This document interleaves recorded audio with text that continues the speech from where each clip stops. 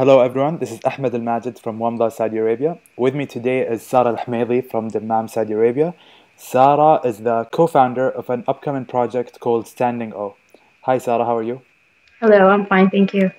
Sarah, could you please explain to our viewers what is StandingO?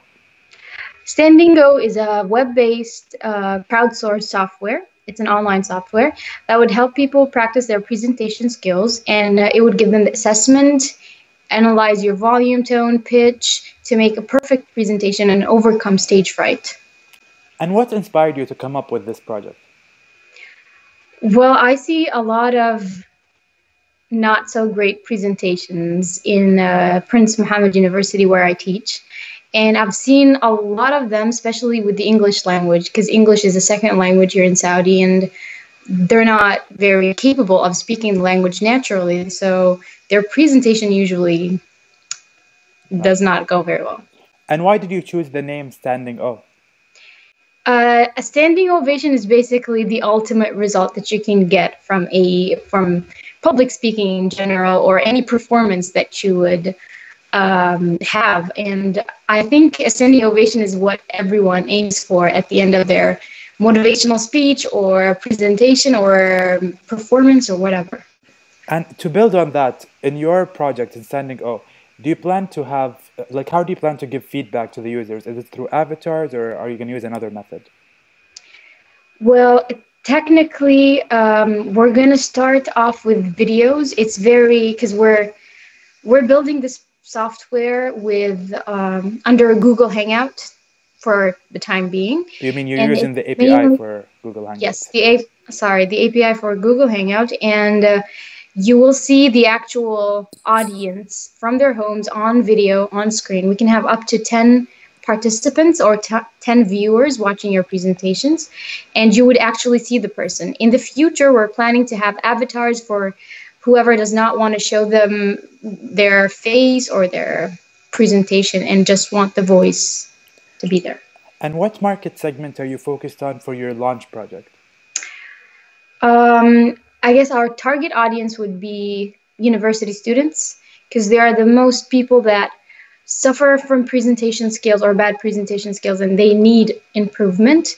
Our next target audience is corporations, especially with new employees. They would help improve and develop their presentation skills.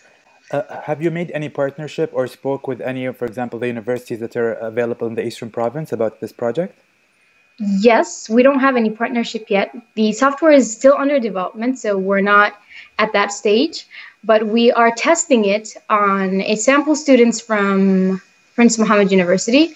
We're trying to replace the oral presentation class with StandingO, and we're going to see what the result may be. And can you tell me, to create, it seems that it's a very complicated project with a lot of research that have to go with it, a lot of development, a lot of software development. What's your current team structure like?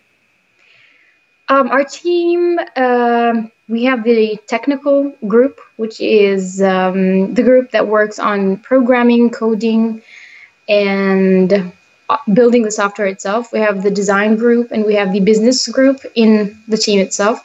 So we have people from all majors in life, in all tracks of life.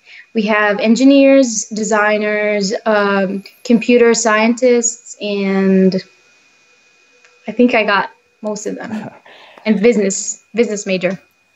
And have you been approached by any organizations to fund this project, or are you funding it through angel investing and then moving on to ask for venture capital investment?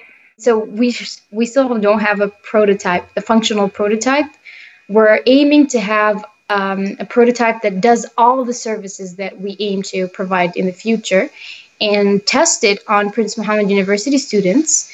Then we would pitch into venture capitalists and ask for funding. And as a Saudi female entrepreneur, what challenges did you face while going through the process of coming up with the idea, moving it into translation phase, and now you're in the implementation phase of that idea itself? What challenges did you face? I have a feeling it will, not yet, because we didn't reach the stage where we meet venture capitalists and we meet people who are interested in pitching in or in funding this project. And I do have a strong feeling being a female Saudi entrepreneur is not going to be easy. All right, Sarah, thank you very much for your time. It was a pleasure talking to you. Thank you very much.